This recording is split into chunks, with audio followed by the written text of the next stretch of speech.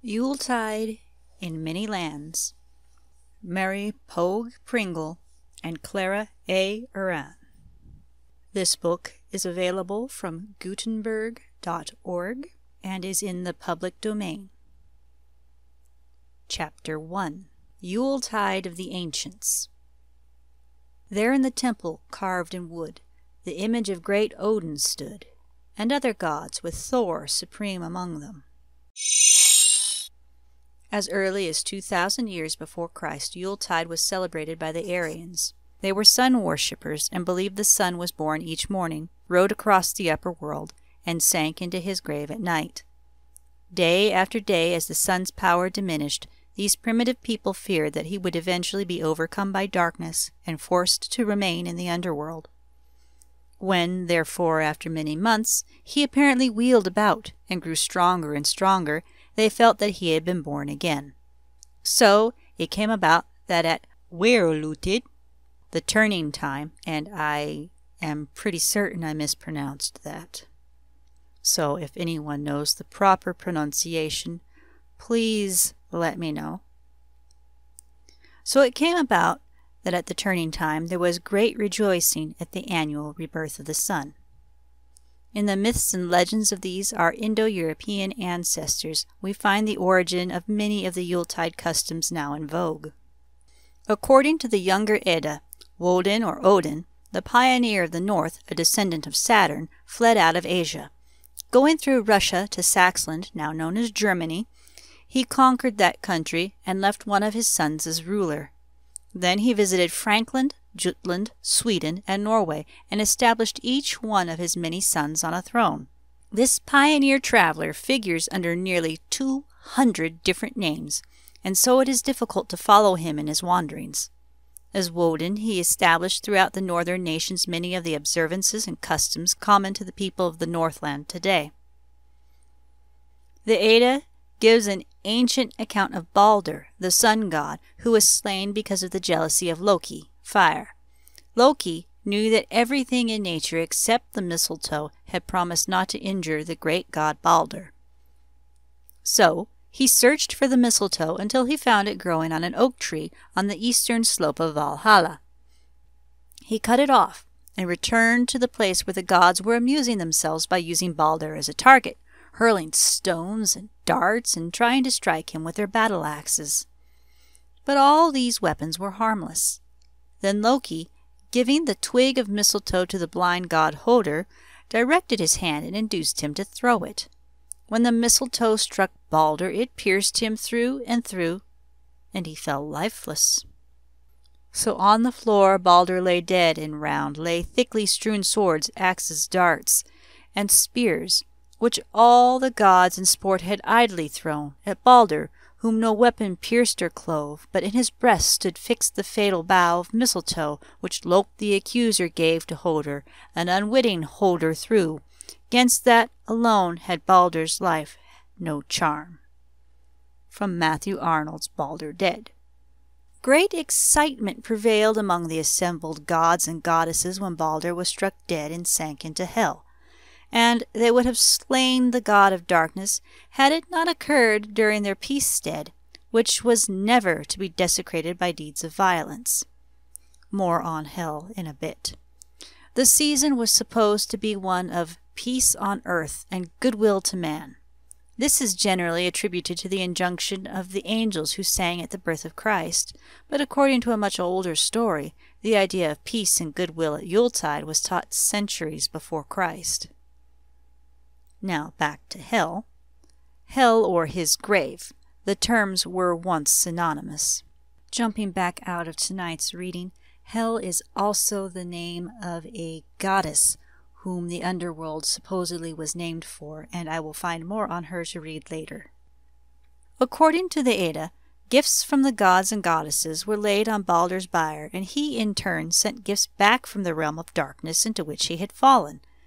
However, it is probably from the Roman Saturnalia that the free exchange of presents and the spirit of revelry have been derived. The Druids held the mistletoe in great reverence because of its mysterious birth. When the first new growth was discovered, it was gathered by the white-robed priests, who cut it from the main bough with a golden sickle, never used for any other purpose.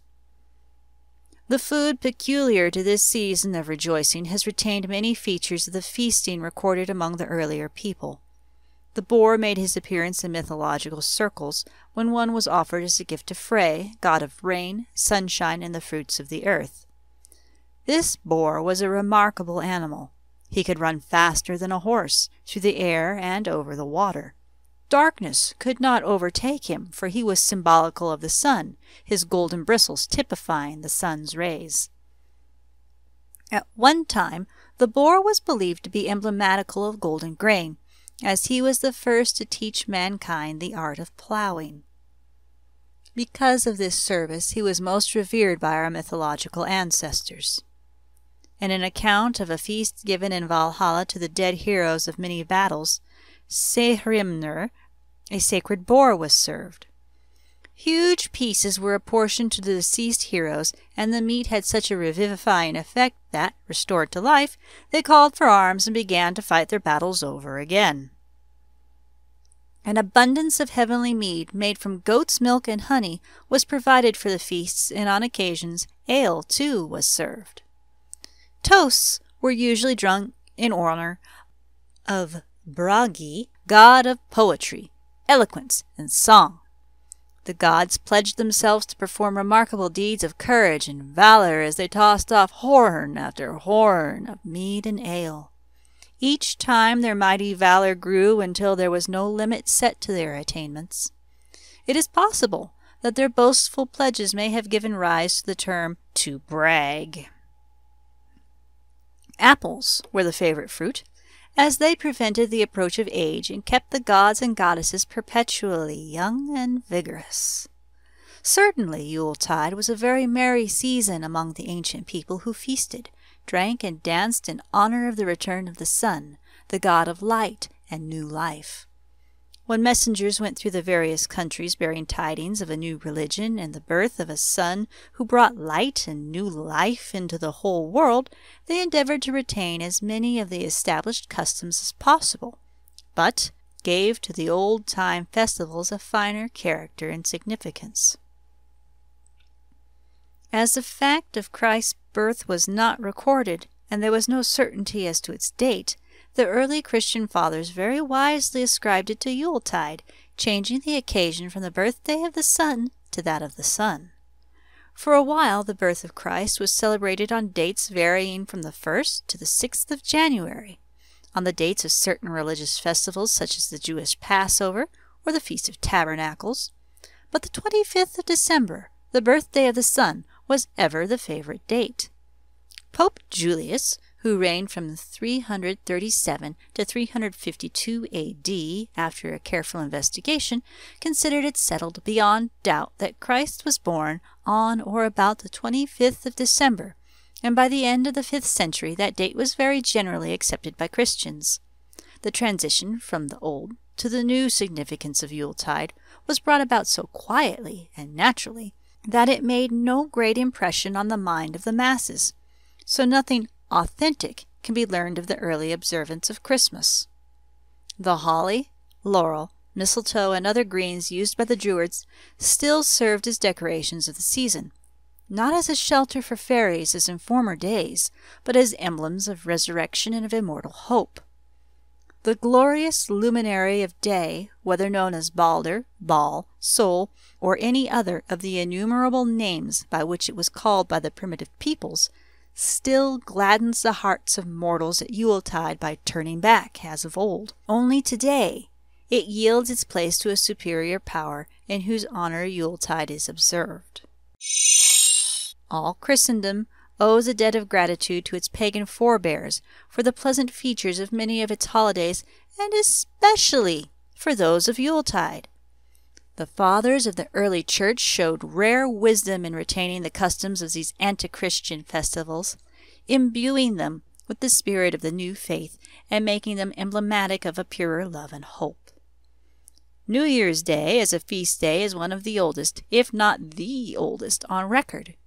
It is mentioned by Tacitus in the 1st century, but first referred to as a Christian festival around the year 567. In Rome, the day was dedicated by Numa to the honor of god Janus, for whom Julius Caesar named the month of January. Numa ordained that it should be observed as a day of good humor and good fellowship. All grudges and hard feelings were to be forgotten.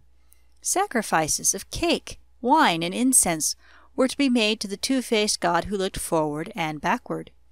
Men of letters, mechanics, and others were expected to give to the god the best they had to offer of their respective arts. It was the great occasion of the entire year, as it is now in many countries. The date of New Year's Day has varied among different nations. Among the Egyptians, Chinese, Jews, and Romans, it has been observed on dates varying from March 1st to December 25th. It was as late as the 16th century before the date of January 1st was universally accepted as the New Year by the Romans. Nations retaining the Gregorian calendar, such as Russia and Greece, observe it 13 days later than those who reckon time by the Julian calendar. Among northern nations, the love of fire and light originated the custom of kindling bonfires to burn out the old year and destroy all evil connected with its past. Light has long been an expression of joy and gladness among all branches of the Aryan race. The Greek and Latin churches still term Christmas the Feast of Lights and make it a period of brilliancy in the church and home. The Protestant covers the Christmas tree with lighted candles and builds a glowing fire on the hearth. The innate love of light and warmth, the inheritance from the sun worshippers of ages past, is always dominant in humanity at Yule-Tide festivals. The King of Light, Father of aged time, hath brought about that day which is the prime, to the slow gliding months when every eye wears symptoms of a sober jollity, and every hand is ready to present some service in a real compliment. King Olaf's Christmas, the king that gave Christianity to Norway. King Olaf's Christmas. At Drontheim, Olaf the king heard the bells of Yule-tide ring, as he sat in his banquet hall, drinking the nut-brown ale, with his bearded berserks hale and tall. 3 days his Yule-tide feasts he held with bishops and priests, and his horn filled up to the brim, but the ale was never too strong, nor the saga-man's tale too long for him. Or his drinking horn the sign he made of the cross divine, as he drank and muttered his prayers, but the berserks evermore made the sign of the hammer of Thor over theirs.